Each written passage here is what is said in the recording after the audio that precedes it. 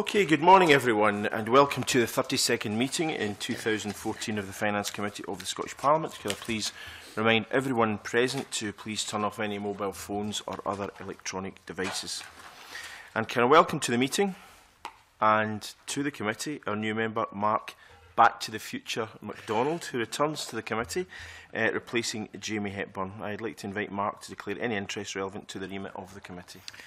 Not sure if that makes you Doc Brown, convener, but I have no interests to declare. Thank you for that, Mark. We move on swiftly to Agenda Item 1.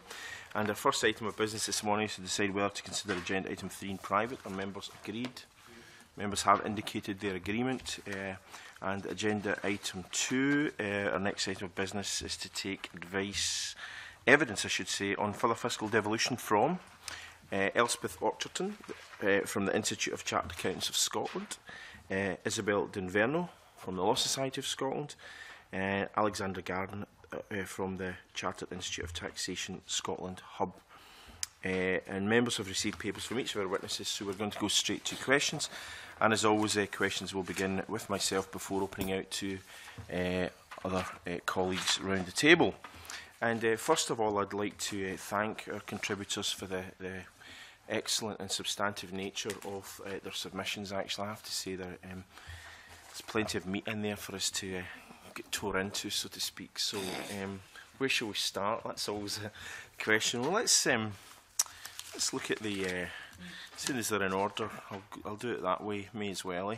The Chartered Institute of Taxation, actually, and I'm quite pleased that you've annotated things numerically so members can look quite clearly at areas where I'm asking a question on. And the first question I'll just ask is with regard to paragraph 3.6. With regard to VAT, you're suggesting that you would not recommend assignment of revenues be considered until it's clear that it's possible to measure to an acceptable standard of accuracy the revenue attributable to Scotland. We do not believe it is currently possible to achieve this for VAT or corporation tax. Well, of course, you'll know from Smith that while corporation tax is not being recommended for devolution, assignment of VAT actually is. So obviously I've some concerns, I'm sure other members do too, about your suggestion that it's not possible to measure to an acceptable standard of accuracy. So I'm just wondering if you can tell us what that standard would be and how it could be obtained. I mean, the Smith Commission does highlight the fact that the receipts will be calculated on a verified basis to be agreed between the UK and the Scottish Government. So I think that highlights that there's an acceptance there that there needs to be some kind of basis, and that is yet to be agreed. And I think that the difficulty with VAT is there are a number of ways of looking at it. You have the VAT amount itself, you have the net position when you go all the way through the chain, you have the question of whether place of supply is relevant, and you have I think various other ways that one could look at it. So I don't think I can give an easy answer to your question. I think what we were trying to do in our paper was highlight that there are a number of ways that one could skin this cat, and I think it's been highlighted in Smith that there needs to be an agreed way of doing it, and it is yet to be seen what that might be. Okay.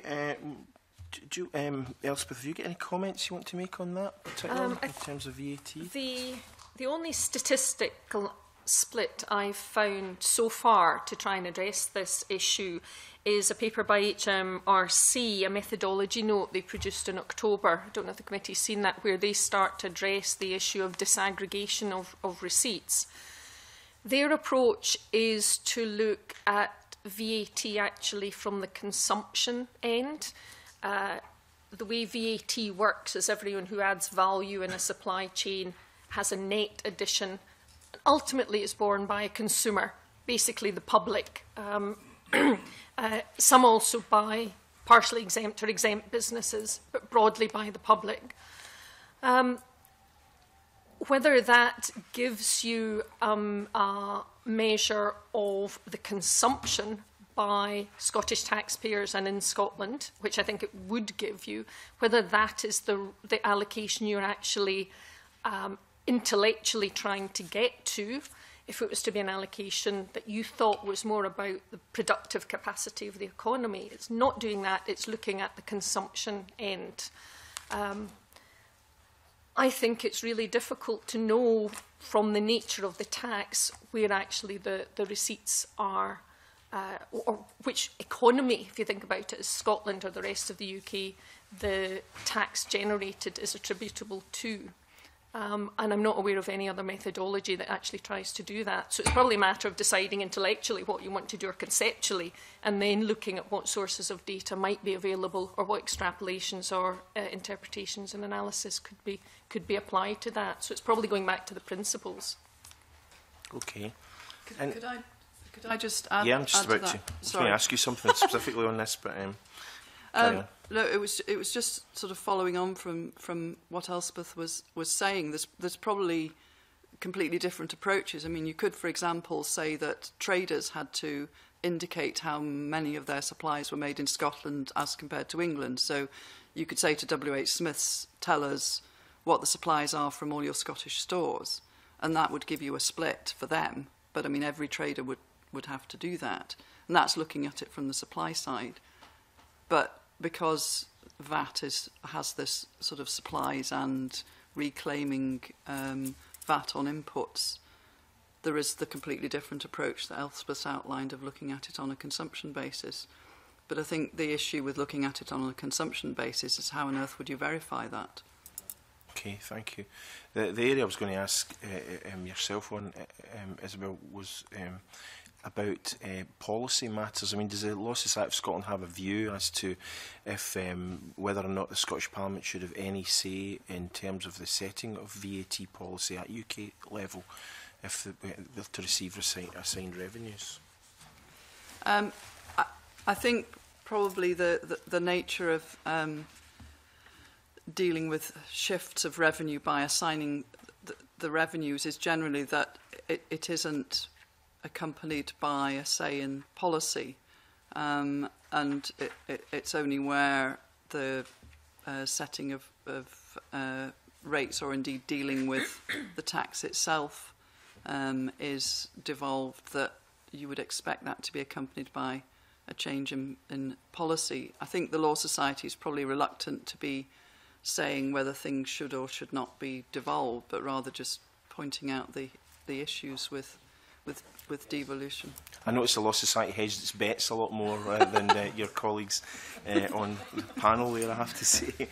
Back to yourself, Alexander, in terms of paragraph 4.2, you've quite an interesting comment here. You've said that some bodies receiving funding from central government by way of refunds of tax outside the strict operation of the VAT receive outside the strict operation of the VAT system. It may be worth considering the extent to which similar powers could be devolved rather than devolve powers over changing aspects of the tax system.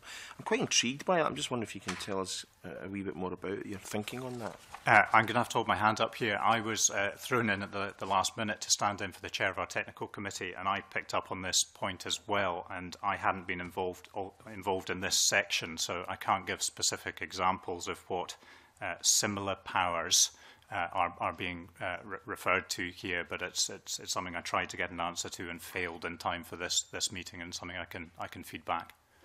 Just if you could maybe provide some follow-up on that, because it is an area of some interest. Okay, we'll move on to yourself, Elspeth, in terms of your own submission. And very early on in your submission, in the section economic growth and job creation, you suggest that power could be devolved to allow the setting of a minimum wage for Scotland. Of course, that's not been recommended by Smith, but I'm just wondering if you can tell us what your thinking is specifically on that particular issue. It's quite difficult to identify, I suppose, the more generic powers that assist economic growth and job creation. If you're looking at job creation, other than things that affect the employment market in itself, it did seem to us that if you were to take something like the minimum wage, it should be relatively straightforward to identify who was employed in Scotland, barring the usual boundary issues, and separate that out. And that was a feeling that came from some of our committees, that if particularly those who felt very strongly on the social justice argument, that was something that could perhaps be separable. It's not a tax power, although it is administered by, at the moment, HMRC. Alexander, you set out your general principles at the very start of your paper, talking about certainty, proportionality, to pay, convenience, efficiency, etc., and you go on to talk about simplicity, stability, fairness and consultation. What's your view, therefore, on that same issue, minimum wage? Is it something you feel, as an organisation, should be devolved? I don't think it's something we'd particularly considered as part of our review of this in terms of the minimum wage position. So I don't think I actually do have anything else to add on that. Okay, Isobel, do you get anything to add on that particular issue? Again, it's not something that we had considered, but I think generally, if we had considered it, we would have formed the same view as ICAS did, that it's something that would make sense and could be devolved, and there is the whole issue of different prices and different costs in Scotland and all the rest of it. So it does make sense for it to be devolved. Okay. Now, Isobel, in your paper, and indeed in Alexander's particularly, you talked about this annual tax on enveloped dwellings, which, of course, is something we talk about all the time here in the Finance Committee. And in paragraph 17 of your submission, you say in the very last sentence, we recommend that amendments should be made to the ATED legislation so that it does not apply to properties in Scotland. I wonder if you can give us a wee bit more specifics on that. I'm very glad you've raised this point, because it's something that we do feel very strongly about, even though the ATED is perhaps something that we don't come across every day. We think that it is an example of tax being devolved to Scotland and then the consequences of that not being followed through at Westminster. So SDLT was devolved to Scotland, or is being devolved to Scotland from next year. It's being replaced by the Land and Buildings Transaction Tax. ATED is very similar to SDLT. It's kind of an add-on to SDLT, but it's not the same tax. So it's not switched off by the Scotland Act and continues to apply to properties in Scotland. Why is this not appropriate? Well, it's because the Scottish Government has its own view about how to deal with LBTT avoidance. Well, we're probably not going to have any because it has a very fierce approach to it, but it has its own policy objectives. And the way the Scottish Government has decided to look at enveloping properties, that is, buying properties through companies, is to have a possible charge on the transfer of shares in those companies.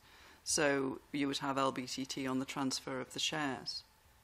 ATED is an annual charge that companies have to pay, or other non-natural persons, where they own residential property. So it's just like having a Westminster tax on something at the same time as a Scottish tax. So really, ATED should have been switched off for Scottish properties. The rates of ATED used to be quite high, so it was £2 million, and there aren't a huge number of £2 million properties in Scotland, as we know. However, the rates are now coming down, so it is more of an issue. But in reality, regardless of what the rates are, you should not have a situation where a tax is devolved to Scotland and then a sort of tax that's pretty much an add-on to it still remains at Westminster. It's a kind of conflict that we shouldn't really have.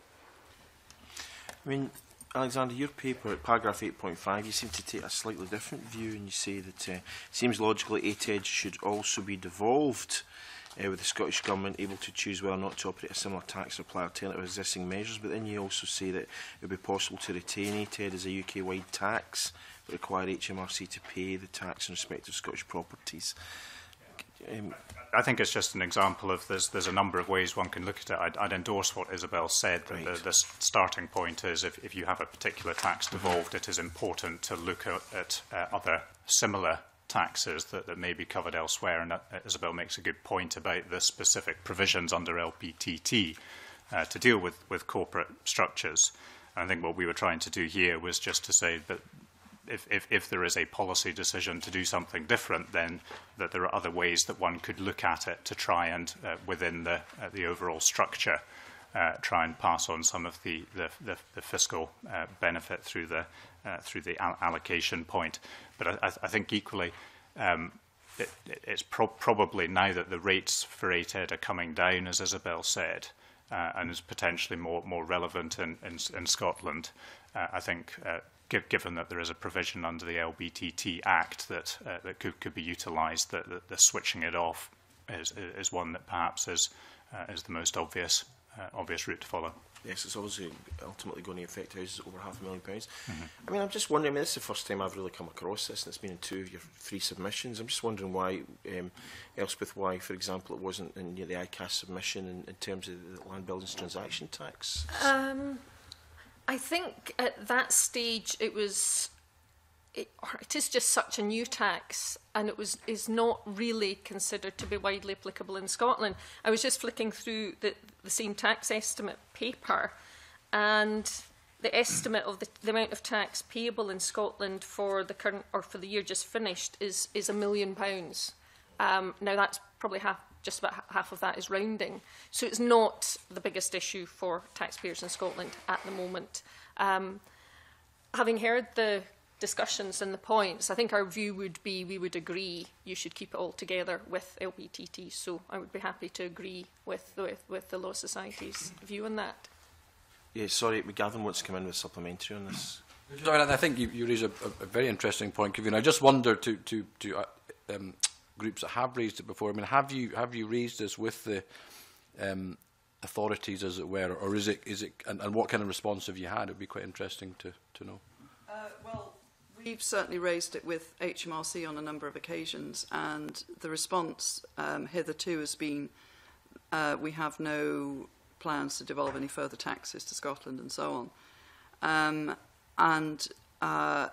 Also the fact that, well, it probably doesn't apply to a huge number of properties in Scotland, but with the rates coming down, I think there is an acceptance by HMRC, certainly, that it's not really appropriate. I mean, I think if 8 Ed had been around when the initial discussions on devolving SDLT to Scotland had been taking place, no one would have suggested devolving SDLT and not 8 Ed. It's the fact that it came along afterwards that's really caused the problem. But I think there's an important general point that we need to make sure that this devolution of taxes is to some extent future-proofed, so that we don't have, for example, a devolution of income tax rates as were proposed under Smith, but then have a Westminster different tax on, a super profits tax, for example, which wouldn't be caught by the rates being devolved to Scotland. I don't imagine for a moment that might happen, but it is. It's an example of that sort of thing. It's very hard to predict what taxes will be introduced in the future, but there needs to be a sort of fair play clause or something like that. You were wanting to come in with a point on this, 8 Ed, as well. At the point I indicated, it was leading in that general direction. I mean, obviously the point that you raise goes wider than simply the tax powers, and there are a number of powers which are proposed to be devolved. Some could be devolved earlier, and we'll maybe touch on that a little bit later. But the general trend is that there will be a lag in terms of legislation going through, etc. So you would suggest that there needs to be some sort of articles of good faith, if you will, that during that process, new systems or new policy decisions will not come in which would either undermine that transfer or create a power that applies on a UK basis, but which would not transfer when those powers are devolved. Yes, or that what was being devolved could be adjusted to take into account, the changes in the interim, something along those lines. Okay. Well, I was just going to ask one further question and then open it out to colleagues around the table, but none have made any bids to ask any questions, so I shall continue until they do. Oh, suddenly they've all woken up and the hands are all going up. Good, I thought that would get them going. Right, okay, the last question I'm going to ask before opening it up, as I said, is to yourself, actually, Elspeth, and it's regarding your paper, paragraph 7.18. We're talking about demographics in this excellent section, and you've said that other factors could influence assumptions made about Scotland's demographics in the decades to come. Policies which successfully increase the proportion of the population are expected to be economically active or improve the predicted life expectancy and health life expectancy could in time change the analysis. And I'm just wondering if there's any powers you feel are being recommended by the Smith Commission that will allow Scotland to achieve this.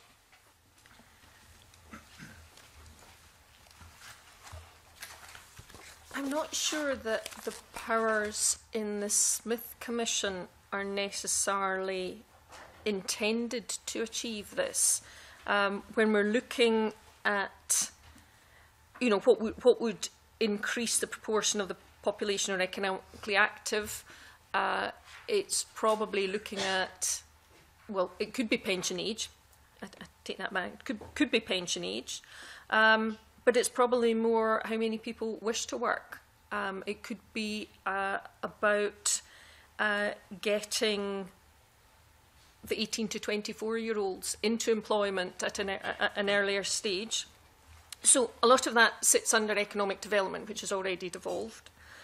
In terms of life expectancy and healthy outcomes, a lot of that probably sits within the health regime anyway, in particular preventative health, which has devolved anyway. So I'm not sure that these were issues or intended to be issues that Smith should be aiming at, but was an observation that statistics and forecasts over time change depending on what's actually happening in the underlying population and how they might be responding to initiatives on smoking or drinking or whatever it may be that are already in the sights, well in the sights of the Parliament. But immigration is obviously something which would impact on, demographics. That and the birth rate, really, of the two. That's not something, immigration is not something that's being devolved by Smith, is it? So, I mean, surely without that control, it's very difficult to achieve any other. It was put to me yesterday that immigration isn't as much of an issue in Scotland as emigration of talent. Now, I have no statistics on that, but I think there's probably the two aspects. It goes beyond population and immigration statistics go beyond my area of expertise. But I think the general attractiveness of, say, the jobs market, of the types of businesses that are attracted to being in Scotland, that whole piece is what will keep talented young people, talented middle-aged or older people for that matter, staying and working in Scotland. I mean, ultimately, it's about economics. I mean, Scotland's been losing 30 to 40,000 people in the 20 to 30 age group for each year in the last decade. So, I mean, that's clearly has a major impact on the demographics for the future. Sorry, presumably the power to set income tax rates could be used to, try and persuade people to remain in Scotland. I don't know whether the Smith proposals would allow, for example, different rates of tax to be payable by younger people compared to older people. I don't know if that's even possible, but there's also quite a wide flexibility, one would have thought, in setting the rates and having very low rates at lower levels, even though there isn't the personal allowance isn't to be devolved. Perhaps a very low rate on the first chunk of above the personal allowance has pretty much the same effect. So you would think that the income tax powers could be used imaginatively to try and reverse the brain drain. Alexander, something you want to comment on there? No. I just to pick up again on the point that Isobel makes, that's the one that is there, and that there is flexibility, and I think it can be looked at in a number of different ways. And I don't have specific statistics, but Professor John Kay has put various figures out there about how much tax is taken in terms of income tax at the different levels. So I think that suggests that the ability to have some imaginative use of flexible rates and bands starting right at the bottom is something that could be utilised and could impact on encouraging talent. Okay.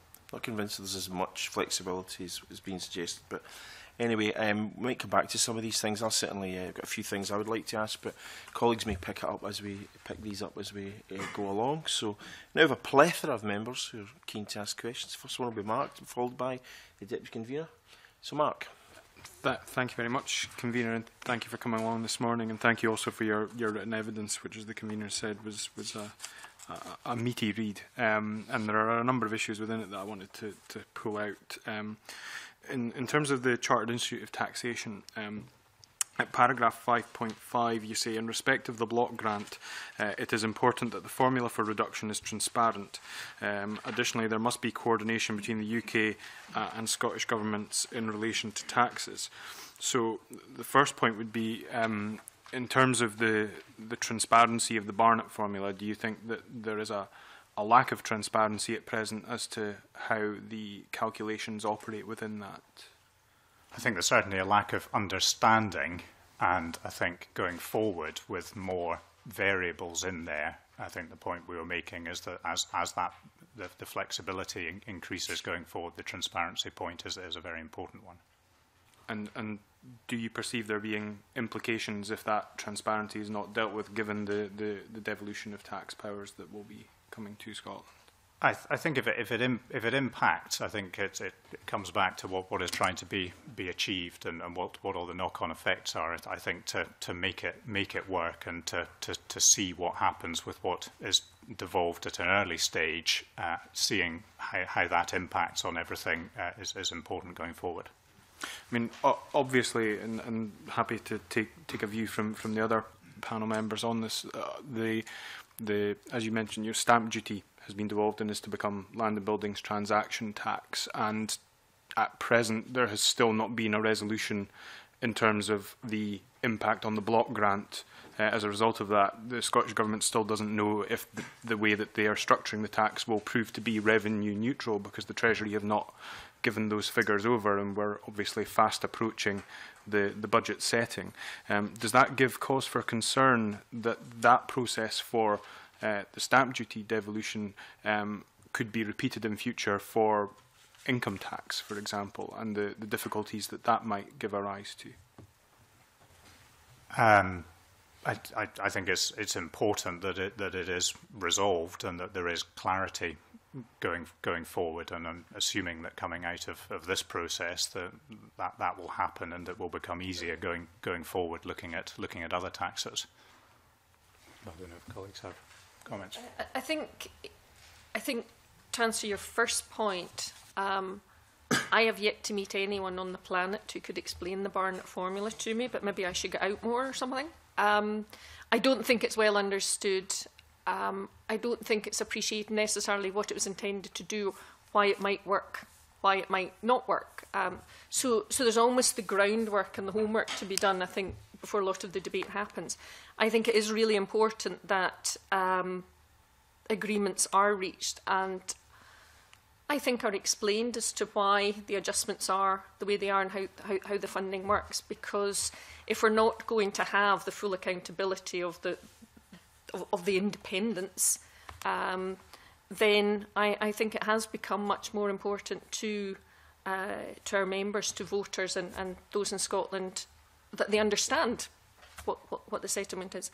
I think on the other hand, there's a whole load of administrative provisions that actually sit around that as to how the tax authorities operate and how the parliaments work together. And certainly in our submission at another point, we'd said we thought with that need to reach agreement on block grant, never mind the wider powers and making things coherent between the parliaments, that there might need to be different processes and mechanisms. So very, very important, though, that a clear agreement is reached as soon as possible.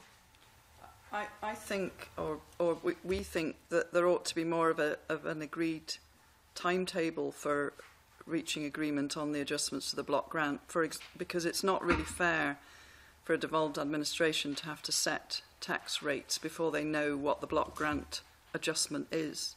That's back to front. How can you possibly figure out what will be revenue neutral if you don't know the basis of the adjustment?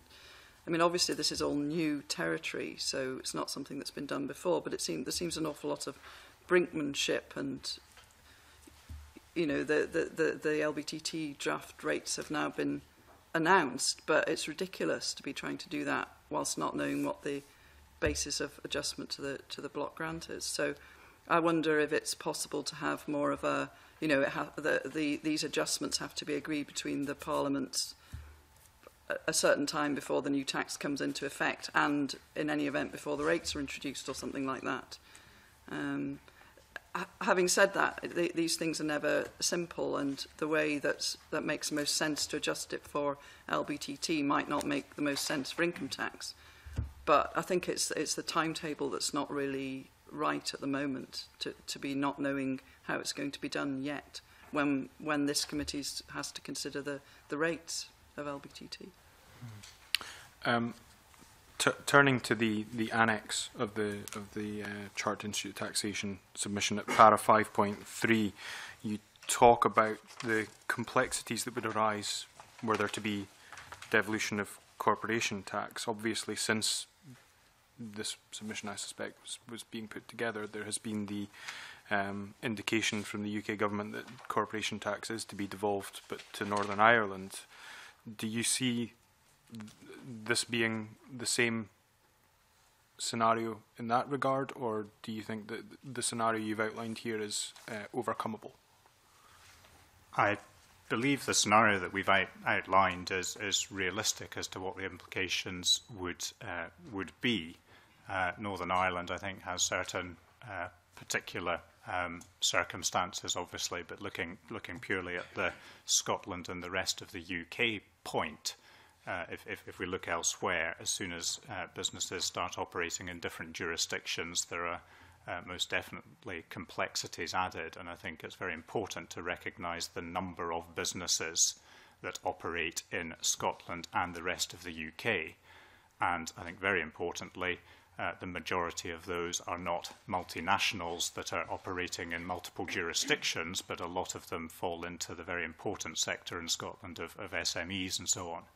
So I think the point that we're trying to make here is the importance of understanding what the implications of looking at a particular tax like corporation tax would be in terms of the complexities in terms of both administration from the tax authority's perspective and also the businesses themselves having to operate with that extra layer.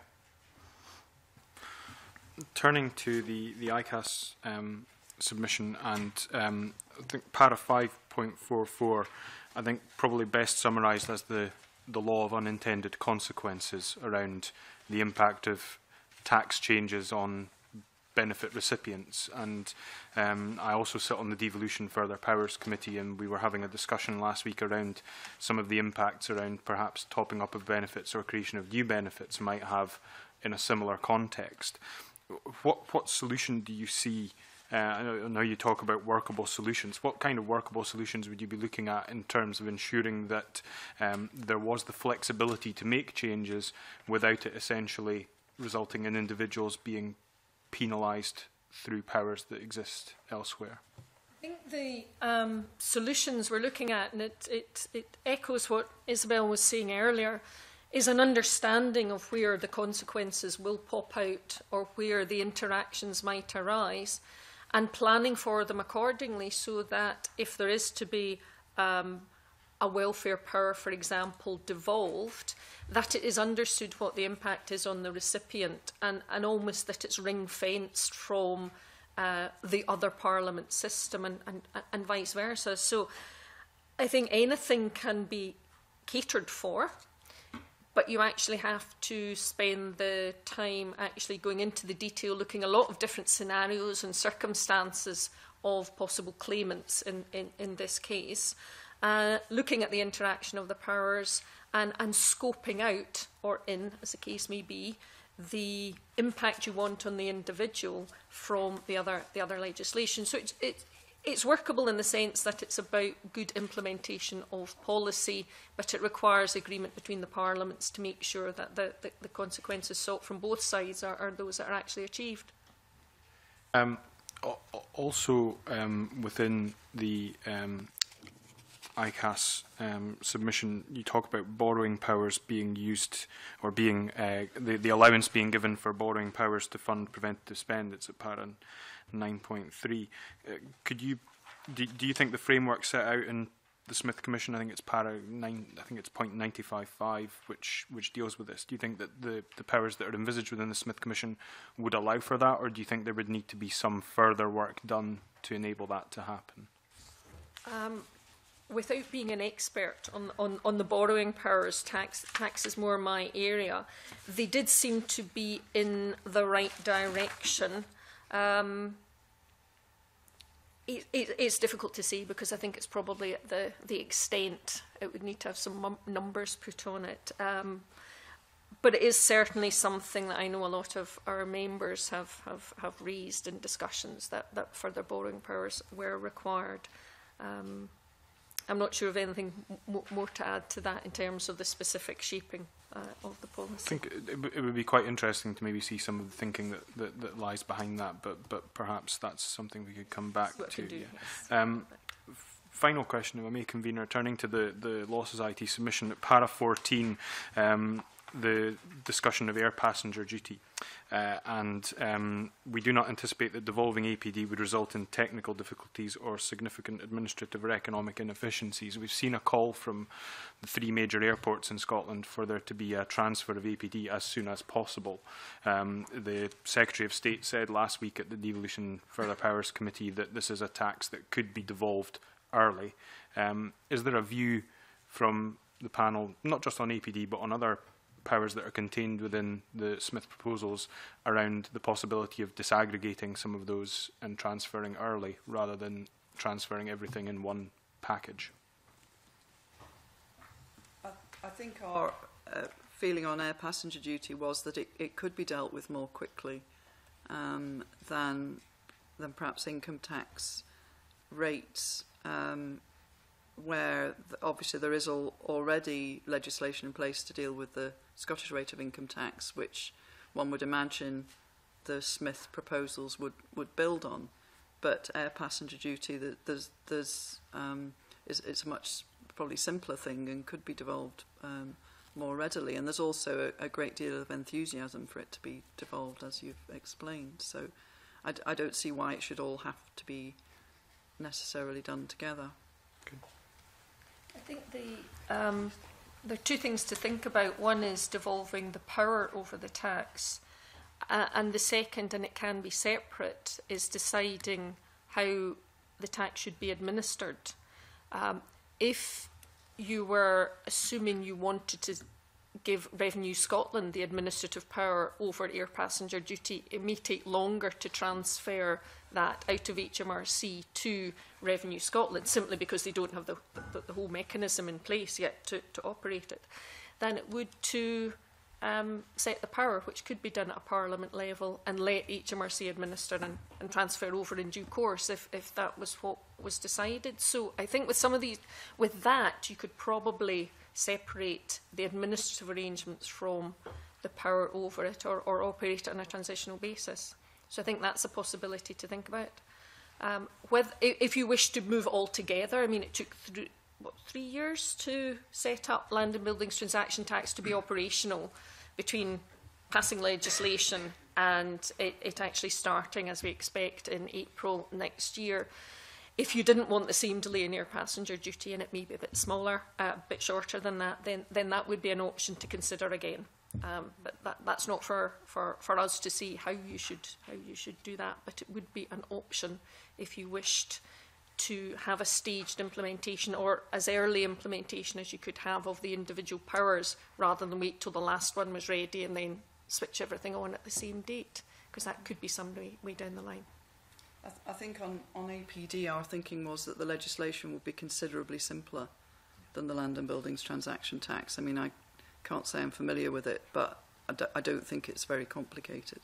So on that basis, to produce an APD or a Scottish APD or whatever it would be bill wouldn't take nearly as long as the LBTT process. But obviously, as Eleanor says, as Elspeth says, devolving it, getting Revenue Scotland geared up to actually administer that, that would need to be factored in. Yeah, our view, I think we commented on it being relatively easy to devolve, and again, it was the point about the legislation around it rather than the administration. I don't know enough about the administration as to how difficult it would be for Revenue Scotland to take that on, but I agree wholeheartedly that sufficient time would need to be allowed to ensure that it was effective administration from day one once it was taken on. Good. Mark, John to be followed by Jean. Thanks, Convener. I should probably say I'm a member of ICAS, so that will therefore make me probably more aggressive in my questioning towards the Institute. However, if we start in the others, I was fascinated by this VAT question that came up already, the Convener asked, and I suspect we're going to have to spend quite a lot more time on that because it does open up a lot of thoughts in my mind. I mean, if it's based on consumption, and can I take an example, like I think biscuits have VAT on them, I believe, and I have a biscuit plant in my constituency. So if they make loads and loads of biscuits, but they're mainly sold in England, we would not get any of the VAT on that whatsoever if it's only based on consumption, because it's where the people that would buy, despite the fact we actually added value in Glasgow. And the point of VAT is that you tax every time you add value. So there's two kind of, if you just look at the consumption, you're going to miss all that kind of manufacturing side. But would it be horrendously complicated to take every step and allocate it? Therefore, because if it happened in Scotland and they made the biscuits, then we'd just take all of that, would we? I mean, your first example of the consumption against the production is absolutely right, and that's why when I looked at the statistics that were being produced in the current HMRC analysis, and that's a process they're going through to work out what should be done, I raised an eyebrow because I wasn't convinced that was what was necessarily what was expected, which was probably much more about the productivity of the economy. In terms of how you would do it, I think it would start to get quite difficult, because if you imagine your biscuit factory selling, say, to a supermarket in England or to individuals in England, you could look at its VAT return, but it would have the sales value and the output, but it would have be able to deduct all its inputs. So to work out what was produced in Scotland, you'd have to go to probably an economic value added type measure, which doesn't necessarily come easily from the VAT returns. In terms of splitting the geography, you'd have to have quite a few extra steps in a VAT return to identify where your inputs were coming from. Or could you not just take for that factory, just take whatever the net VAT was? Because it's in Scotland, you would just take it for Scotland? I think it might get more complicated. I hadn't thought this one through with, would you have to consider where it was getting its inputs from? There may be a methodology in there that would actually work. If we assumed we could work on the outputs, you're then looking at having to have VAT returns on a production unit rather than a corporate entity or group basis, which you have at the moment. So if you had a business operating across the UK on one VAT return, it might have 4 factories, but 1 VAT return.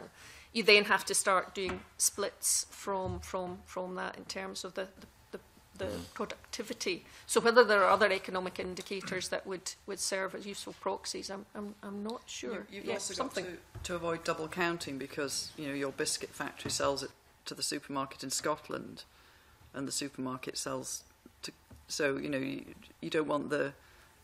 How would you make sure you weren't getting the same VAT receipts? Well, I mean, this particular biscuit factory sends all its products to England, and then they're driven back up to Scotland to the supermarket. So there's kind of odd things go on. I mean, Mr. Garden, you raised this this whole area yourself. I mean, if we don't get the VAT on production, then it wouldn't matter whether a factory was in Scotland or England, because if we're only looking at where the consumer gets it. And so that would seem odd if we had all these factories in Scotland and get none of the VAT out of them.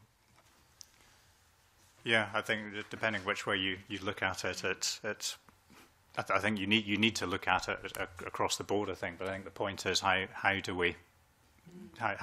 easy is it to find a way of tracing it through, and all we see is this comment: the receipts raised in Scotland and Smith. So I think we could probably spend a lot of time trying to work it. That one again, sometime. Okay, thanks so much.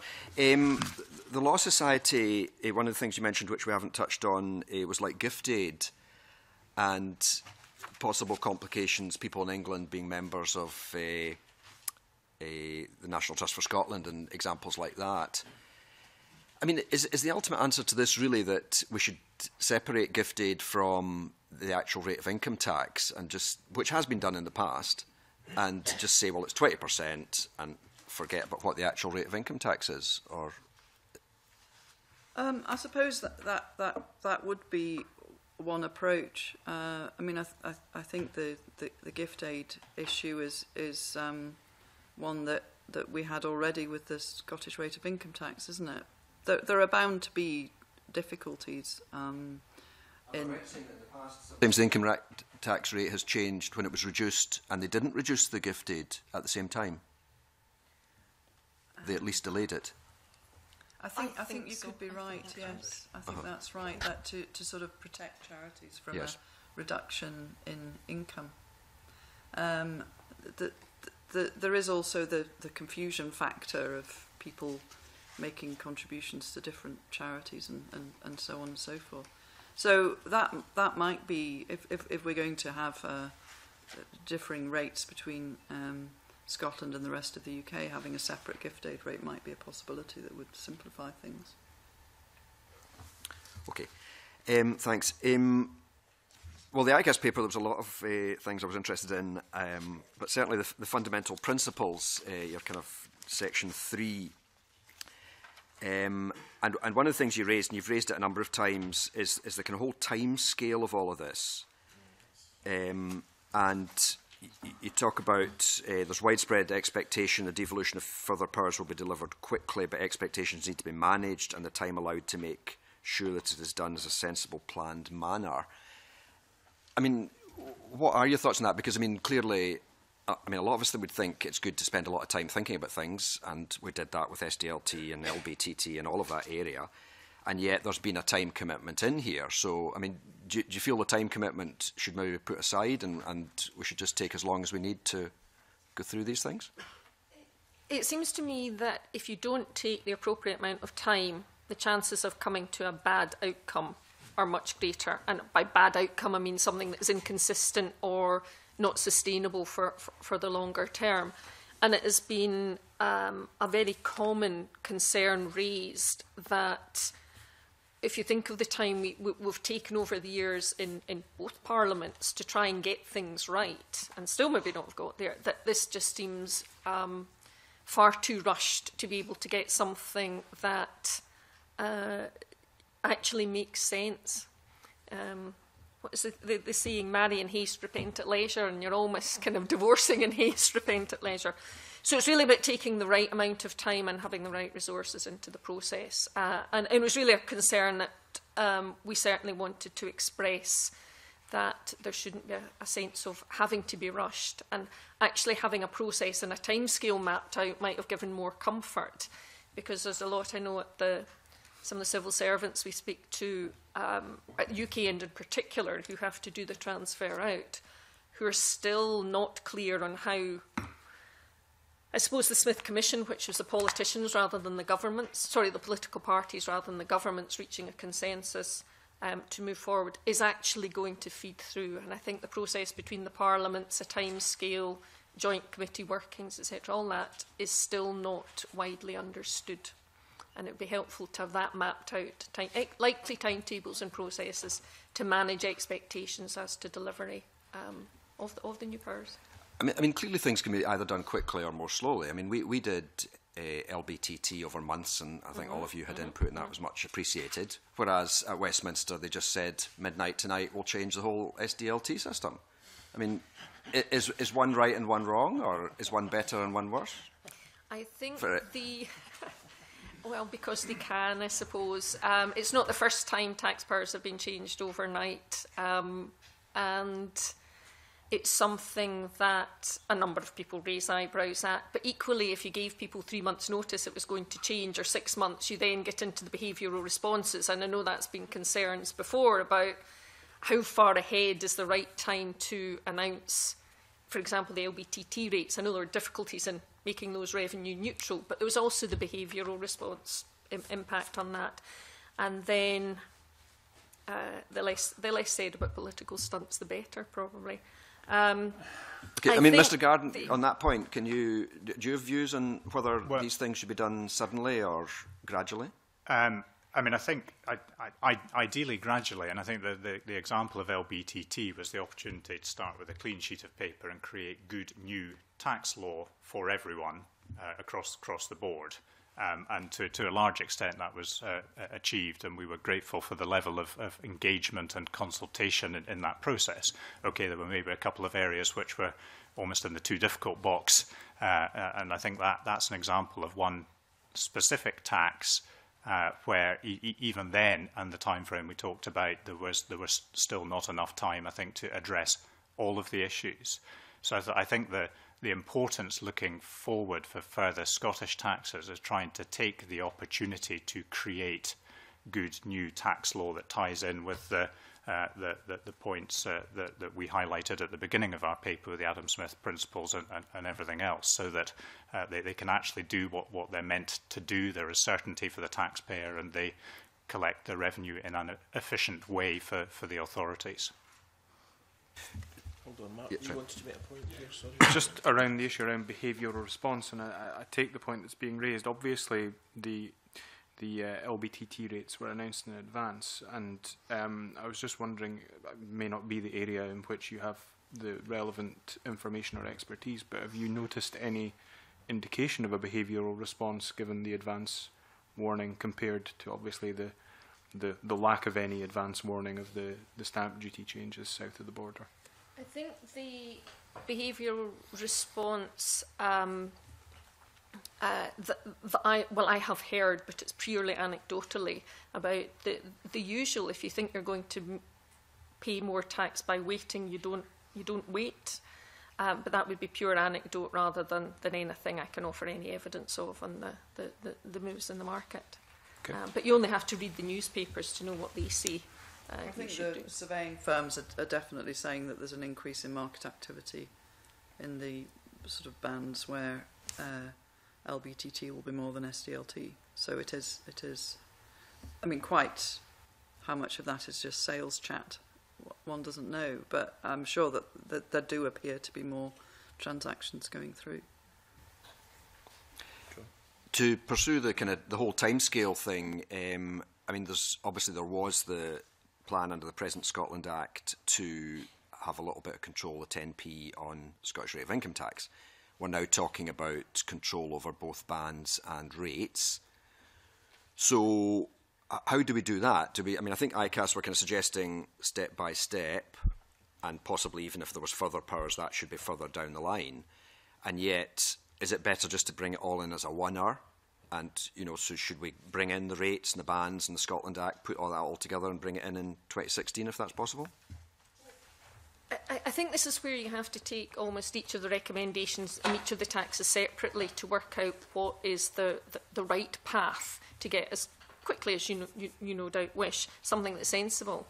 My understanding from HMRC and the team looking at how they will deliver what's in the Scotland Act 2012 at the moment is that it is relatively straightforward for them to move from the lockstep proposals to rates and bands, so that they could implement from 2016, so almost layer over the administrative proposals the fact that it's rates and bands rather than the rates in a lockstep.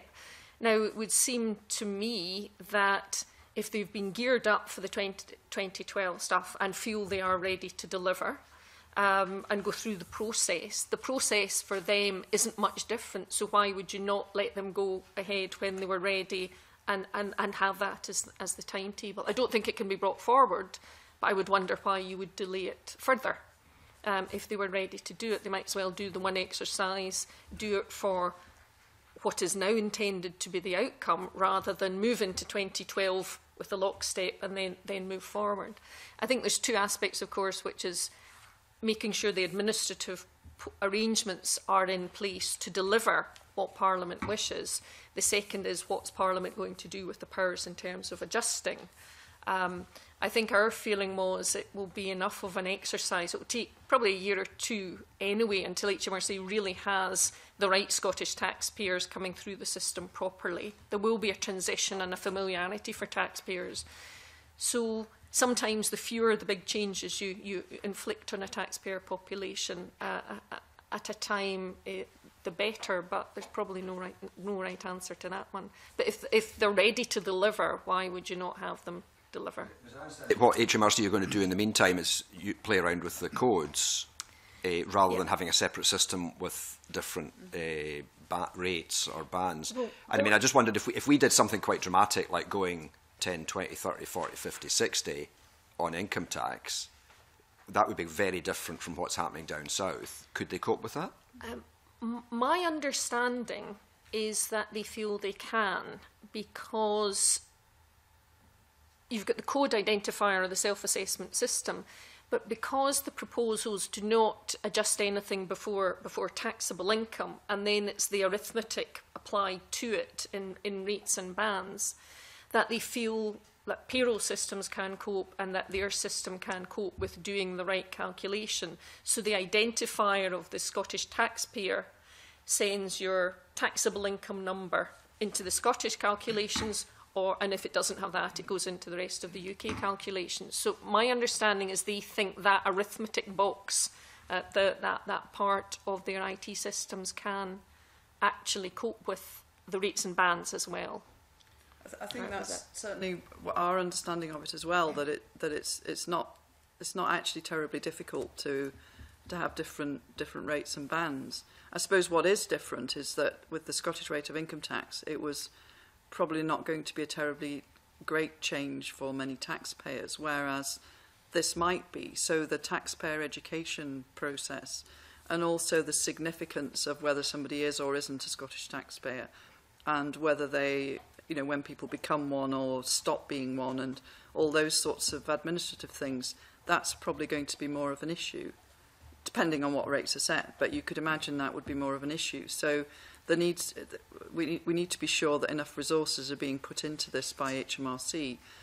And even though it's not a devolved tax, maybe there is going to be some of a role for Revenue Scotland in actually assisting with, you know, disseminating information about it, because people are going to start thinking, well, you know, I have a problem about my income tax, I'll phone Revenue Scotland. It might be a natural reaction for them to take. So I think because it's rates and bands and not just the 10% thing, it's more of a change for taxpayers and employers for that matter. So it may be that more needs to be put into making it work. But the actual payroll systems doesn't seem to be too much of a challenge. I think the educational side of it, I think, is important, because I think even sitting here today, the number of people out there who have no idea that there is already that provision in the 2012 Act for the Scottish rate of income tax. But the other point, which is going to have to be addressed anyway, and is in the 2012 Act, is back to this identification of Scottish taxpayers. And Elspeth said, if HMRC are ready. And the latest thing I saw was their risk register in October, which I think had changed their point about identifying Scottish taxpayers from an amber to a red. Now, I don't know whether that's just because the timescale is becoming shorter, or because they are actually identifying that it is not as easy as one might have thought in all cases to be able to identify who a Scottish taxpayer is. But as I say, that's something that's going to have to be grappled with anyway, because it is to come in 16 for the Scottish rate. Okay, thank you. And my final point was under, you've got a section on constitutional issues, scrutiny, etc. And 4.4, you talk about the fact there's a majority party in Parliament, and you talk about the ensuring that there's a satisfactory quality of legislation. I just wondered if you felt that, since 2011, there had not been a sufficient quality of legislation, obviously especially for this committee, for example, SDLT, landfill tax, which are the legislation that we've dealt with? It wasn't so much a concern about what had happened, although I think there have been times at which I've been a little surprised at what has happened in Parliament in terms of the votes going through without scrutiny, in terms of without lots of questions being asked in Parliament, and I don't think any of the tax powers had a lot of questions in the parliamentary chamber. A concern that there have been issues in LBTT that the more difficult and the too difficult pile that still haven't really been finalised at this stage. But it's difficult stuff to get right, and that is not intended as a criticism of the committee or anyone.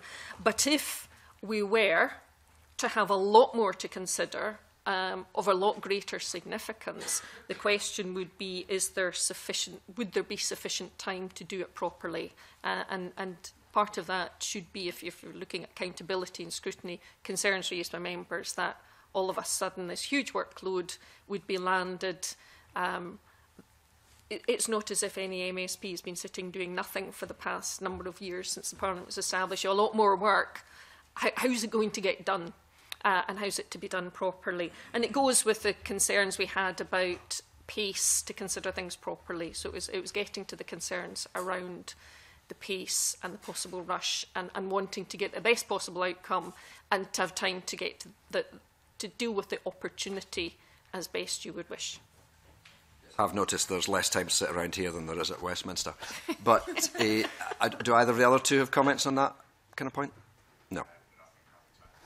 I think it's just a recognition that there are a lot of things to think about, or there will be a lot of things to think about, because even with the income tax, although it's Westminster legislation, I mean, there's quite a lot of issues that this committee probably needs to be keeping an eye on, and the costs, apart from anything else, of implementing these rates and bands and so on. Thanks so much. I was just wondering if the Deputy Convener was one of the 1,260 ICAS members who participated in the survey. No, I didn't actually, because I take the view that I'm here to listen to surveys and not to take part in them. And just incidentally, on the point of your survey, I noticed that 61% of people who did respond said that the speed of delivery of devolved powers to meet voters' expectations, whether very important or fairly important. Jean, to be followed by Malcolm. Okay, thank you. A couple of points have already been dealt with, but one of the things that comes through, and I think, is the kind of anxiety or certainly emphasis on cooperation between the country and not having dramatic differences in tax levels on anything, I think, or certainly on those that are being proposed. When we were taking evidence, for example, on the landfill tax, there was a suggestion of landfill tourism and crossing borders and so on. How much is that really a consideration? I mean, if we look in, I think there is reference actually to the south of England and France, for example, on different VAT levels and what that does to a market, Northern Ireland, Southern Ireland, and so on. How seriously can you take that, given that there are, in some European countries, very dramatic differences in VAT levels on different services and so on? Yeah, well, just anyone really. I think there is evidence in a number of research papers about what goes back to the behavioural response to, if I can get my booze cheaper by getting a ferry to France, I will do it. Not that I've ever done it, but you know, that kind of scenario. It is the premise. I haven't. Honest. I fly. I fly places. I don't drive. But you know, it's the whole. do people do it? Well, there wouldn't be a call to cut corporation tax if there wasn't expected to be a behavioural response from doing that. The question as to the extent and how much the tax difference has to be to have that behaviour, I think there's probably less direct evidence on. So if, for example, income tax rates move from 20 to 21%, would you get a lot of movement across the board, or would companies locate differently? I suspect not. It would have to be something more meaningful and more sustained to achieve that. So I believe there is evidence out there, but not so much in the degree.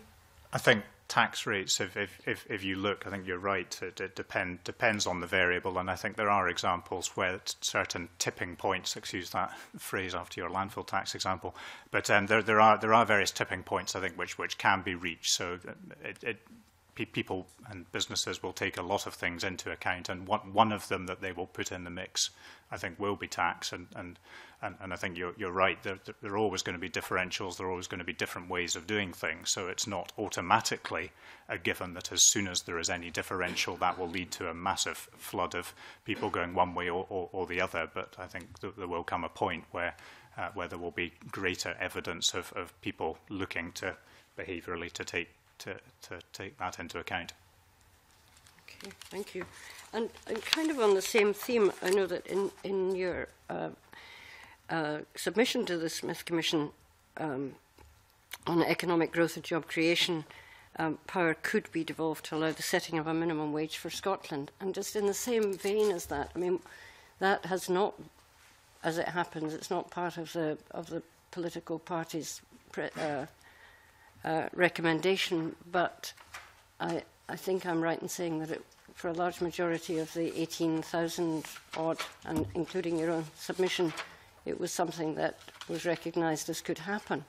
I mean, what about behavioural change in that instance? And why would you? I mean, why would you be recommending it? And why do you think it hasn't ended up being a recommendation? I think in terms of behavioural change, unless you were to cut it dramatically and almost become a slave economy, I doubt if it would have much impact, and I really doubt if that's going to be in anyone's sensible proposals. It comes into what's the ultimate cost for business.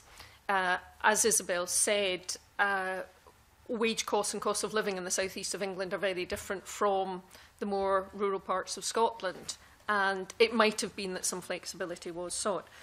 Why it didn't go through, I think, if I interpreted the Smith intent properly, there was a wish to maintain a single UK jobs market or labour market, and that's why national insurance didn't change, and that's why employment law and minimum wage is part of that hasn't changed.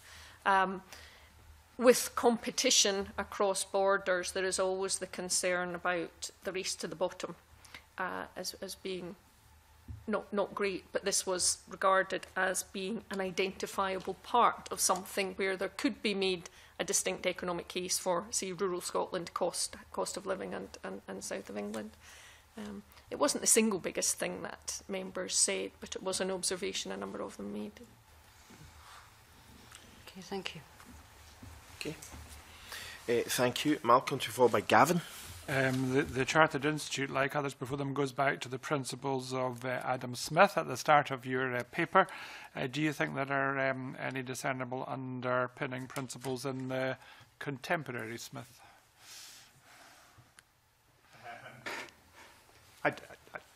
I think in all of this, we very strongly feel that these principles still apply, and I think in looking at each of the individual taxes, I mean, I think subject to some of the EU laws and everything, pretty much everything could, in theory, be devolved. But I think you need to come back to these principles and say, well, what are you trying to achieve? What are the cost-benefit analysis? What impact does it actually have on the taxpayer? What is the efficiency of collection to get the result?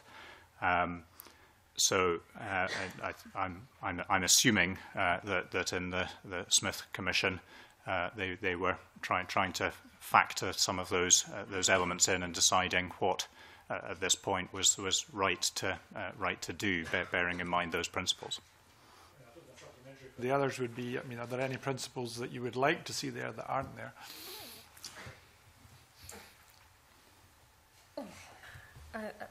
I think that's quite a difficult one to expand on, because there's so much can be interpreted into the Adam Smith principles.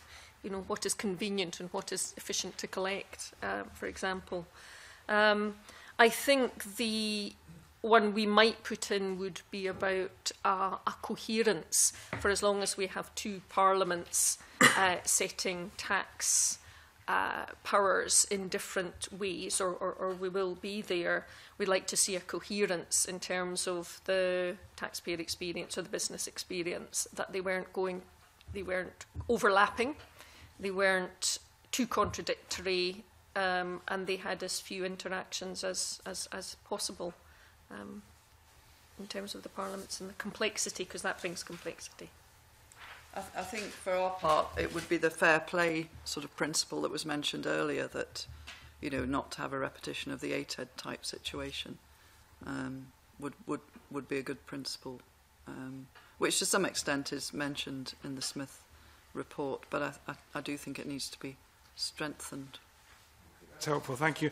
I mean, I think one of the most interesting issues that's come up today is around VAT. I'm sure a lot of us will go and do some more work on that. But I mean, does anybody know the answer to the question of which would be, you know, under current circumstances, would the consumption approach or the production approach be more beneficial for Scotland? Does anybody know the answer to that question, or is that unknown? I would imagine it would be the supply basis that would be more beneficial, or we'd have to all start eating a lot more biscuits. I suppose, I mean, I don't know the answer, but if consumption depends on, I suppose, the income position, then you get a different income profile at the very small number at the very high end in the south of England. So if all the London bankers are eating lots of biscuits, you know, you would get the same answer on that. Or caviar. It's probably zero rated, isn't it? I don't know. I'm just, I don't know. It's a good question as to what is the right method, and I don't think perhaps some of the economists would have a better answer. Just a supplementary to that. I mean, maybe my logic's wrong, but I mean, VAT is cumulative on every service that it's happening. It's like value added, literally, on everything. So presumably the top rate of tax is the final sale. So it diminishes underneath that. Would that not make it? No, because you get an output with an input, and everyone who's making an output takes off their input. So it is on the but cumulative value added. Yes, but everybody who's VAT registered is paying more than ever. They're really collecting. They're really claiming back more VAT than they're charging, because they presumably are value added. Therefore, it's cumulative in that sense. Yes. Although some supplies are zero rated, so you know it's not a simple sort of area. The only people affect anyway. Some previous witnesses have said it doesn't really increase accountability. Assigning VAT. I mean, do you have a view on that, or do you see certain advantages in assigning VAT, notwithstanding the difficulties you've described? I must admit I think it is easier to see accountability when there is a particular voter's experience of something, and I'm not sure that they will feel the same experience of an allocation of consumption or production-based VAT, but that would purely be a perception problem, and it's not something we've necessarily studied in detail. It's rather remote, isn't it? An allocation of VAT revenues without any control over the policy or anything like that. So I don't see that it does. I mean, if it was the case that there was only VAT on alcohol, and somehow you could influence how much VAT there was, then you could see that it increased accountability, but not when it's the whole of VAT. It's just far too remote. I suppose quite liked it, just in the sense that it could be related to the state of the economy, but obviously there's different ways of looking at that, as you've highlighted this morning, in terms of production and consumption. I mean, I suppose another issue, and this is a more general question, is to what extent the actions of the UK Parliament could have I I obviously support optimum devolution, whatever that is, but I kind of worry about, are there some actions of the UK Parliament that could have negative consequences of tax changes that they make? I suppose one scenario might be if we don't have any assignment of VAT, what if the UK Parliament suddenly decided to change the balance between income tax and VAT, which has happened to some extent under Conservative governments. Or, I mean, another scenario would be if the UK government, whether without changing VAT, reduced the rate of income tax. Jim and Margaret Cuthbert have written a paper about this, which I won't attempt to summarise, but they're arguing that would have negative consequences for Scotland. So I'm just wondering whether there are any changes that the UK Parliament could make in its tax policies that could have a negative effect, under the Smith proposals on our Parliament. The main one under what they're currently proposing would be if they had a vastly widespread change to what was defined as taxable income. Because, if we look at the income tax piece, is that likely? I would be very surprised. We're talking about, everyone gets another 10,000 of personal allowance. But I think if you have control over rates, I think that's probably where your exposure would sit. It would be if they vastly increased, let's say they doubled the personal allowance, made it 20,000 a year. I don't expect in any way or sense that they would, but that element of variability would have to feed through, unless your rates and bands powers meant you could almost introduce a lower rate or a band that cut into the personal allowance. And I'm not sure that that's been defined or not, whether you could or not. Because I think at the moment the powers say personal allowances for the UK and then rates and bands is the assumption. You probably have to look at whether you could actually eat into the personal allowance. That be dealt with. I mean, it's the other area I think of great importance and a certain amount of uncertainty around all this is the block grant adjustment. But would the scenario that you suggest should theoretically the block grant adjustment not deal with that, because that would change the income tax base in England? Should that not result in a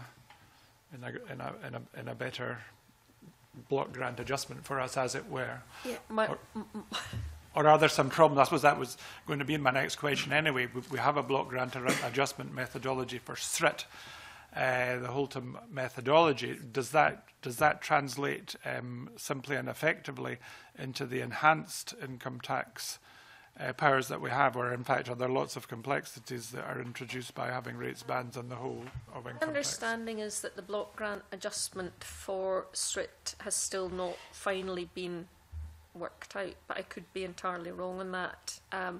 I think, though, what the debate is demonstrating is that there are a lot of possible consequences and adjustments at one end that can, or one Parliament, that could impact on the financial position of the other, and that the time has to be taken to think through all of these permutations and make sure that the framework for the block grant adjustment, to take account of all the powers being devolved under Smith, is clear and robust and understood and supported on both sides, or otherwise it just becomes an arithmetic playing field in terms of what the adjustment should be. And I don't think that's a healthy or constructive way forward for either Parliament. So there's a number of things here we haven't answered, but we need to make sure there's a mechanism to answer them. I think it would be good if all the people who understand taxation thought of all the worst case scenarios, and then we could obviously try and avoid them in the legislation that goes through.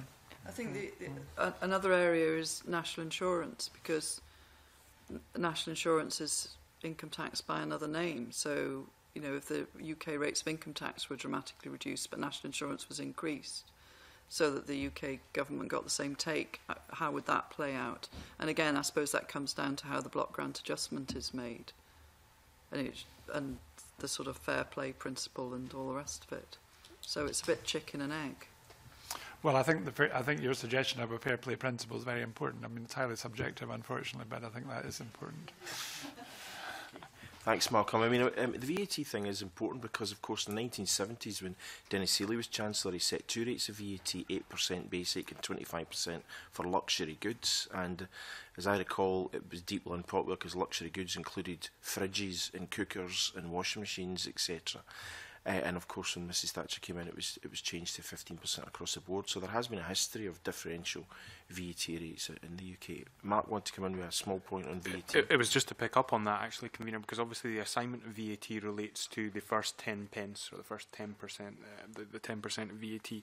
Now, at the moment, VAT is at 20%, so it's effectively half of VAT coming to VAT raised in Scotland being assigned. The question arises whether there would be the potential, as the Convener highlights, of VAT being lowered substantially on a particular sector, and there are a number of sectors who've made calls in the past for VAT to be reduced to, for example, 5% in certain areas to stimulate economic activity.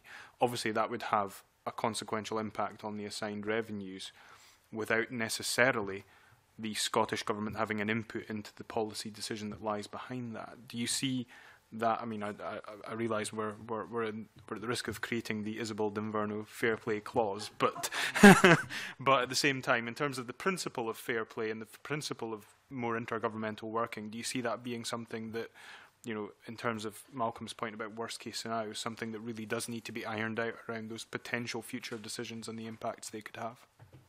I think with the likelihood of reducing below about 15%, I think it's subject to a number of pretty strict EU conditions. So we're not likely to see a lot of it. The question would be, would those calls be in an area where really Scotland was disadvantaged? So say tourism beds, hotel beds, I think as Ireland may have, we're at 9%. Would Scotland actually be disadvantaged or have the same or corresponding economic outcomes as the rest of the UK from it? So one is the outcomes. The second aspect is, would that be your choice of power?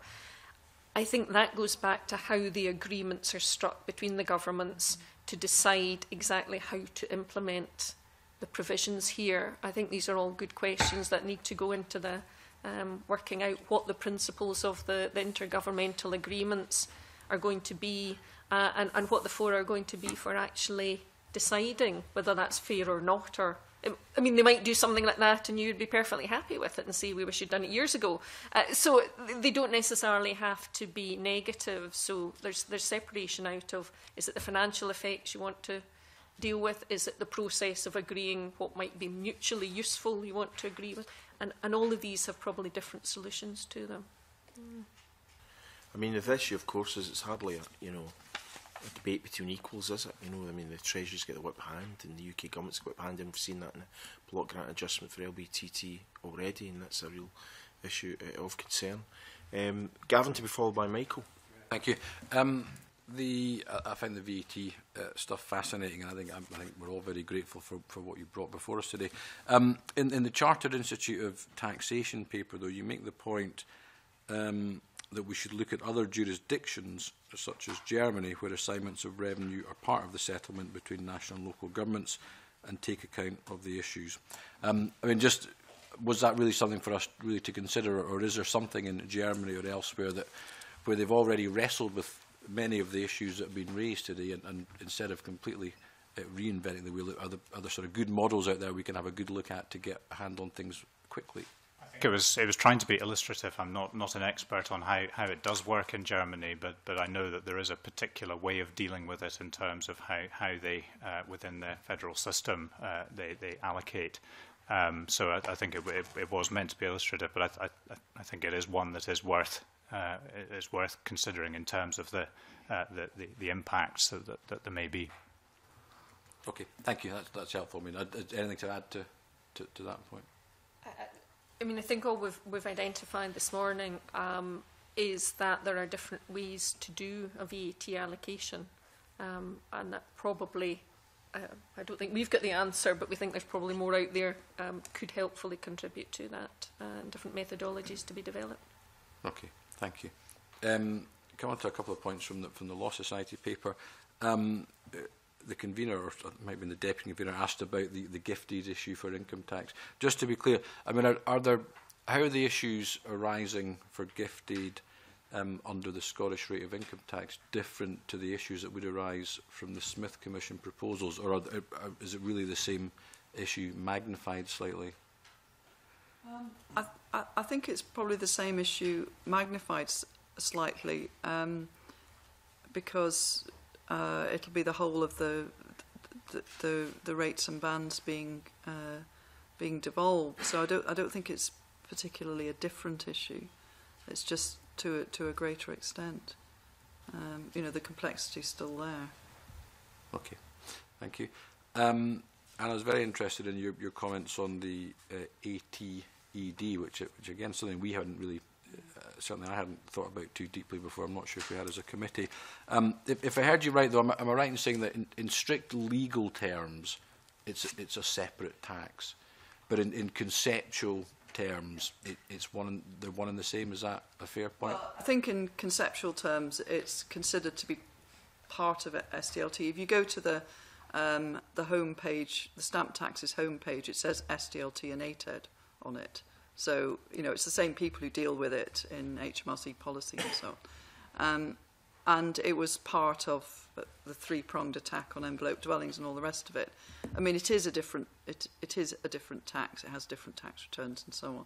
But it's not that different, really, so that it ought to be dealt with in the same way. I think it's more of a timing issue, that if we'd had ATED at the same time, if we'd had ATED already when the devolution of SDLT was being talked about, I'm pretty sure it would have also been devolved.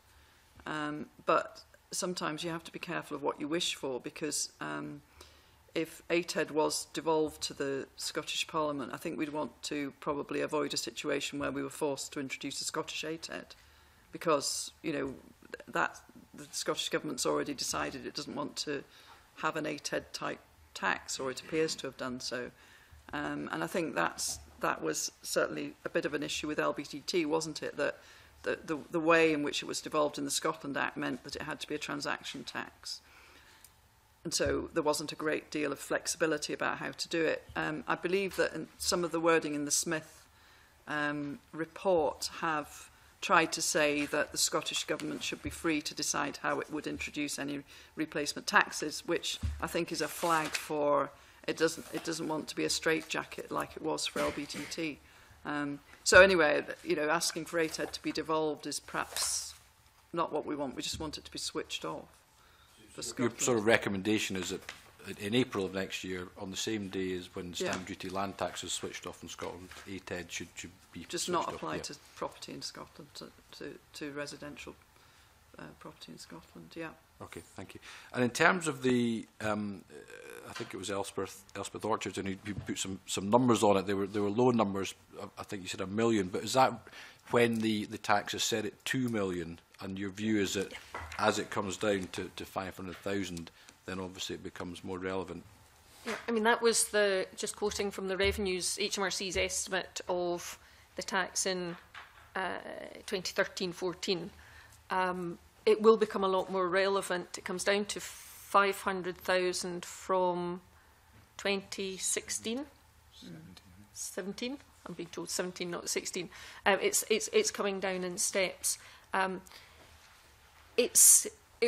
Isobel said, its history is quite interesting. It was introduced as a separate tax to deal with stamp duty land tax avoidance, although it was introduced as a separate tax, and that is the kind of joined but separate at the same time. It's interesting from the HMRC perspective, the UK government, because I think one of the statistics that came out in the autumn statement was it's already generated 5 times as much revenue for the Chancellor as he thought it might generate, which is a very nice tax if you just decide to introduce it. But all the, you know, as it is growing and we're becoming more used to it, probably its role in the tax system is changing. And perhaps I would agree with Isobel, and whilst it's not too embedded, might be the time to raise it as an issue, just to clarify matters and clear the whole landscape. I mean, it was introduced to try and stop people putting properties into corporate envelopes. It hasn't done that. People have continued to put properties into corporate envelopes, which is why the take from ATED has been so much higher than the government expected. But I think they raised the rates of ATED from next year anyway as well. So they obviously see it as a good revenue generator, but we just don't think it should be applying to Scotland. Okay, thank you. And just the last issue I wanted to look at was income tax. I think across the panel, you put forward some pretty strong views about why the Smith Commission agreement on income tax should be implemented alongside the Scottish rate of income tax in 2016, and then you put forward some strong reasons why you might want to delay it slightly. I mean, do your organisations have a sort of actual view on when the Smith income tax proposal should be implemented? You've outlined, I think, both sides of the argument quite cogently.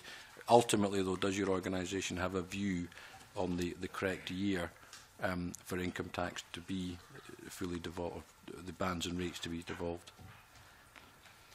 From my perspective, I don't think we have a clear view on an exact year, but I think we tend to fall on the side of let the Scottish rate bed in for some of the points we made earlier about it just being over a certain amount, and get used to some of the difficulties we've talked about identifying Scottish taxpayers and the impact for businesses, payroll systems, individual taxpayers having to self-assess a different rate of tax before the further powers are brought in. I think from the grounds of practicality, I think we would agree. I think we would suggest that the process that is in train at the moment with HMRC aiming for 2016 is allowed to continue so that the whole administrative framework is set up. It may be that when the powers on rates and bands come in, you decide not to move them for the first year just till you make sure the whole system is working. But with all new systems, I think it is useful, we think it is useful to give them time to bed down before there are perhaps more significant consequences from whether the administrative piece works or not. Because there's no trialling of this, there is no pilot system to be set up. It will be switched on from that tax year. So going ahead from that, but if and when you decide to exercise the powers is something you have the opportunity to take more time about to make sure that some of the consequences are understood in the block grant adjustments and all that stuff. That could come later. I'm not sure we entirely agree. I think we've always thought that the Scottish rate of income tax was a rather odd power to have and could result in a lot of cost for the Scottish Government with precious little gain, particularly if the Scottish rate was set as quite similar to the UK rate. So I think although the time is relatively short, given that it seems to be that the computer systems could cope with it, I think we would favour moving straight to the Smith type rates and bands. The Scottish rate of income tax is a very inflexible and strange proposal with, as I say, a lot of cost attached but not much benefit. Grateful, thank you. Thanks, Ian. Okay, thank you for that. Michael. Thanks very much, Convener. It's been really interesting listening to some of the analysis. Sometimes it's felt a bit like we're in a game of bullseye. Let's have a look at what we could have won. But ICAS, interestingly, in your survey, looked at some, at least asked a question around powers that we already have and them not being used. And there was a very strong feeling from your survey that there were areas where the Scottish Parliament, Scottish Government had not used the powers that it already has, even looking at what we might get more of. But interestingly for me, the example that you use was of the council tax. Now, I find that strange, given that if there's one tax that has featured very prominently in government policy, and with the amount of money that's been spent on freezing the council tax, that seemed to me to be a very strange example to use of a power not used. I think the point being made there was not so much from Parliament to local authority level, but in terms of I, as a resident, or any of my neighbours who pay council tax, what changes have we seen? Not a lot. In terms of the method and approach, the valuations, etc., what properties are taxed and what that doesn't appear to anyone to have changed more recently. So that, I believe, is under the control of the local authorities downwards, but dependent on the agreement from the Scottish Government. But it was interesting, if you look at the amount of tax raised through council tax in Scotland, I think it's about the £2 billion a year level. There was felt to be, you know, that's almost, it's not quite, but it's at least 80% of what is thought to be raised in corporation tax. That you had something quite significant there under control that hadn't been altered or adjusted in a way that anyone experienced. And it was being seen through that analysis and that lens that the point was generally made. Moving on from council tax, you get to business rates, and there's been separate discussions on that as to what is the optimum level of business rates, and that is a direct cost on business in the same way as someone considered corporation taxes or employers' national insurance is. So it was looking at those. Now I know there's a proposal being announced to look at some of those, and that probably is the response that our members would have wanted to see, that something in that area where there is tax being taken out of the economy, that was an opportunity that didn't seem to have been exploited by the Parliament so far. Yeah, because I also found it interesting, Mr Garden, that you had referred to local taxation in your paper, and you had reminded us that there had been a consultation undertaken by the government following their commitment in their manifesto to replace the council tax. It never came to fruition, but you raise it in the context of the implications of the transfer of funds to follow the council tax benefit or the council tax reduction, as it is now. There will now be a commission to look at these taxes. Could you expand on your considerations of what the implications would be in terms of the points that you made in your paper about taking into consideration the transfer of funds? You know, what sort of things would that commission have to look at and bear in mind when it's formulating its its decision on what should replace the council tax? I mean, I think that the general point that we were trying to make was in looking at looking at tax generally, take it to the next level and look at the local taxes. And I think we wanted to make the point that there may be specific requirements in specific areas. So having that ability to extend that responsibility and accountability was something that should be looked at here. I mean, we were really just, I think, making the point that as part of the overall review of taxes, we shouldn't just stop at a certain level, that it's important to go down to that next level and look at the flow of funds and local taxes generally. That's fine. I think both of you made very valid points, which will help to clarify the points made in your papers. Thank you. Okay, thank you very much, Michael. And just a couple of other points from me. Now we've concluded questions from the committee. And Isobel, let's just go back once again to ATED. I mean, why would I mean, I'm sure that, you know, one thing about it not being utilised by the UK government, but as you say in your quote, a three-pronged attack on the perceived avoidance of stamp duty land tax through enveloping. Surely we would want to have this devolved as opposed to switched off completely, because it would still bring in some revenue for the Scottish Government, and it would, of course, eliminate some avoidance. I think the problem with devolving it rather than switching it off would be that the Scottish Government would then perhaps almost be forced to set up a similar ATED type system. Most people think that it doesn't stop you putting properties into companies it hasn't had that effect. So its objective was to stop that behaviour. It hasn't stopped that behaviour. That behaviour continues because people often put properties into companies to avoid inheritance tax, and the rates of inheritance tax are higher. Therefore, you know, they're quite happy to pay the ATED. So it doesn't achieve the objective.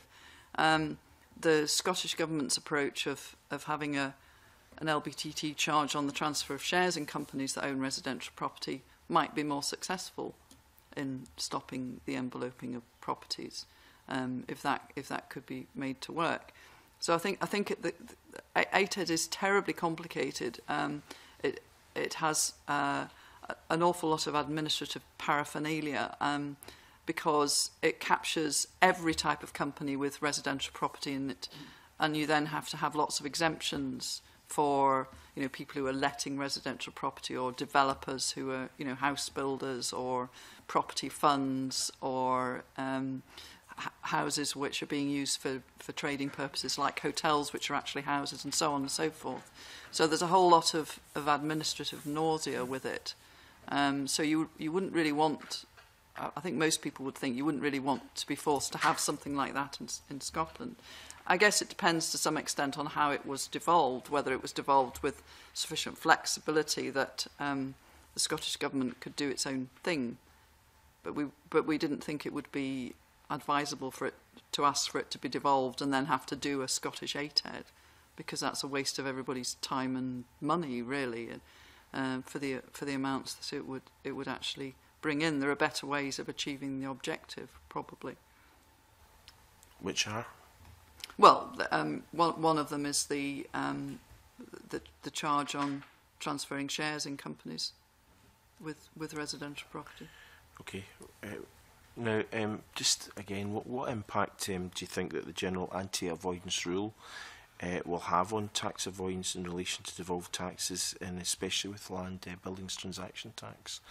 And what role do you think Revenue Scotland compliance officer should have in that?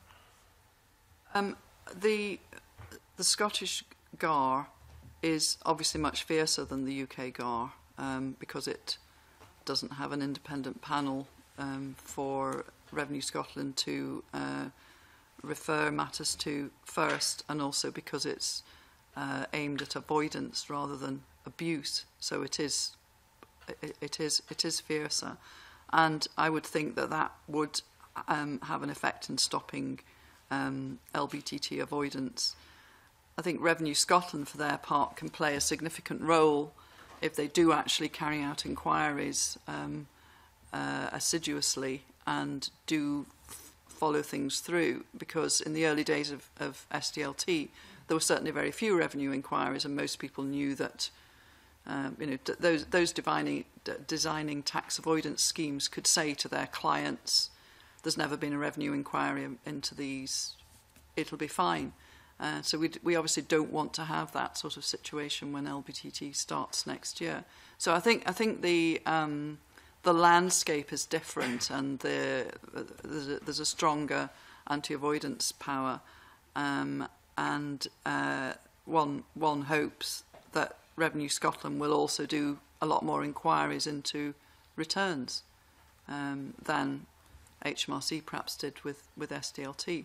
And I think on the enveloping of properties, that could also play a role, because it's one thing to have tax charges that apply to properties in corporate envelopes, but it's another thing to make sure everybody pays it. You need to have the administrative inquiry side of things also working properly. Hey, thank you. Just add yes. one general point on that. I mean, the Scottish General Anti-Avoidance Rule sits there, and I think it has consistently been said that it is setting the stall out as to what the level of tolerance is, as distinct from any targeted anti-avoidance rules that apply to specific taxes. And I think the role of an anti-avoidance rule like that is as much as having it there, hopefully, as it actually being relevant in numerous cases to actually have to be actioned. So I think that there clearly has been a a key message that has been put out there, that this sets the bar. And I think when you look at some of the specific taxes, you have to look at what actual targeted anti-avoidance there might be, or on the corporate envelope one, whether transferring shares, for example, might be a mechanism to prevent people doing other things. Thank you. The only thing I would add, I think it's absolutely right. It was put there as a deterrent, and I think it will be. In terms of Revenue Scotland's role, they do need the information and analysis and understanding of what's happening in the marketplace to be able to apply that rule or put challenges that the GAR should have applied when someone perhaps has thought it shouldn't, or for some reason it didn't catch a transaction they've been involved with. And I think it remains to be seen how they're actually going to monitor market activity and transactions taking place to weed out the ones that they think are able to be challenged or not. And I'm not aware that they're quite settled on what that process is, although we know they have decided there won't be a disclosure of tax avoidance scheme type provision in place. So apart from the returns going in, saying, am I falling foul of the GAR? Tick, well, nobody's going to do that because they think they won't be falling foul of the GAR. I'm not quite sure that for that slice of transactions they've yet determined their investigative and enforcement mechanisms.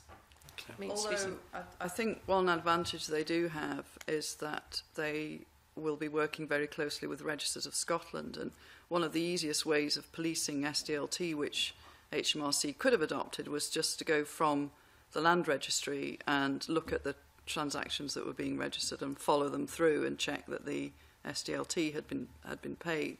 And there'll be a much closer link between Registers of Scotland and Revenue Scotland than there ever was between the Land Registry in England and HMRC. And obviously registration in Scotland is more important than it is in England anyway. But I think if people know that everything that's registered on the Land Register, it is possible that Revenue Scotland will be picking things at random and following them through to the LBTT returns, that will give a sort of more rigorous regime. Okay, thank you very much for that. A lot of issues to ponder. Just wondering if there's any further comments or witnesses would like to make before we terminate the session. No? Okay, I think we've covered a lot of ground. Well, thank you very much. I've really appreciated your involvement this morning in answering questions and also the questions from the committee. At the start of the meeting, the committee agreed to take the next item in private. I'd therefore like to close the public part of the meeting for 5 minutes in order members to get a natural break.